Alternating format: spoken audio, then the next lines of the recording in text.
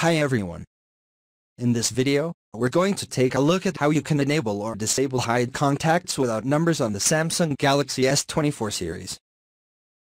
On the home screen, open up the phone app. Then in here, tap on the More button.